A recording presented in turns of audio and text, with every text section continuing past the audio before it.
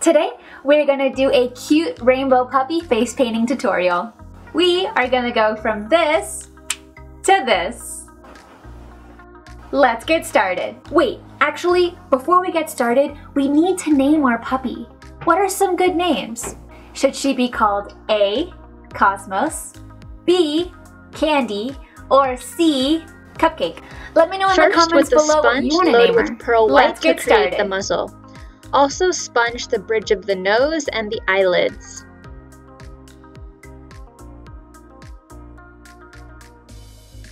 For this design, it is better to use pearl white versus regular white to give it a softer look that complements the rainbow cake better than normal white. Next, with a teardrop sponge, pick your rainbow cake of choice.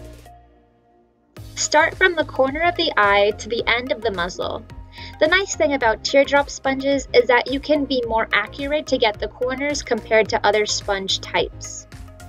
Sponge over a couple of times to get your desired coverage, and with the tip of the sponge, fill in the areas that you missed.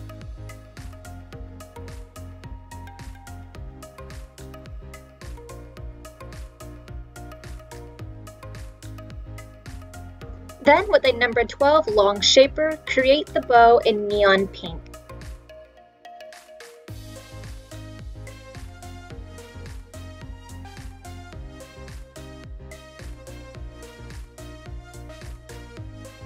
And with the rainbow sponge, create the ears. You want to make sure to kind of create a round triangle. It is important to squeeze the sponge to give it a curved look. Next, with a number 4 brush, draw the nose in black. Dogs tend to have a larger nose than cats, so paint a bigger one than usual. Hey, you there. And don't forget to subscribe, okay? Because every week we post new videos. They are easy, they are fun, and don't forget to hit the bell so that you never miss a video. Okay. After, with a number 2 brush, draw a backward teardrop like this. And with the same brush, outline the bow. This is a very nice and simple but clean bow to do on any design.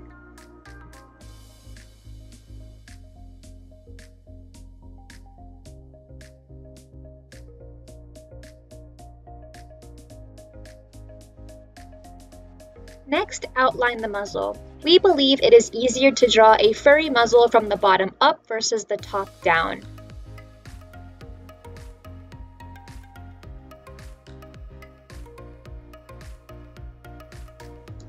Then draw a bunch of different sized dots inside of the muzzle.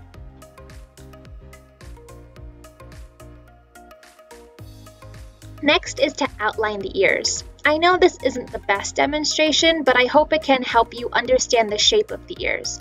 I like to think of them as giant tongues, and then from there you're able to draw on them better compared to maybe cat ears.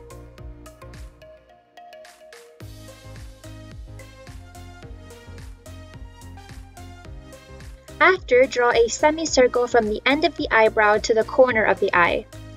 And add some cute teardrop eyelashes too.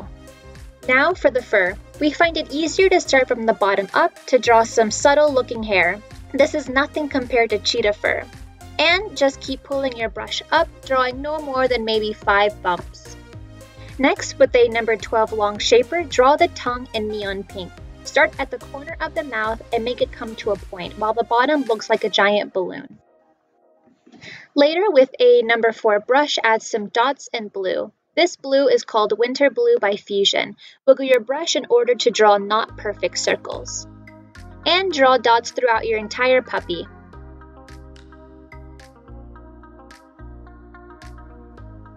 Then, with a number 2 brush, outline the tongue. Stencil time! Here we're using tap stencil called Paws along with a finger dabber using black.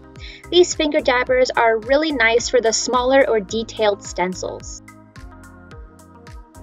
This stencil is a super cute detail to add to your puppy, but if you don't have it, no problem. And lastly, with the number 2 brush, outline your entire puppy in white. This gives it a nice finished look, bringing the whole piece together.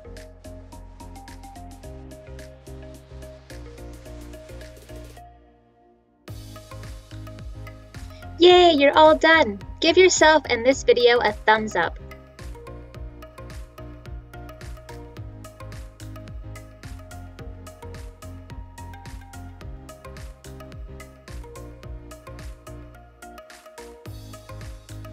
See you guys next week. Bye-bye.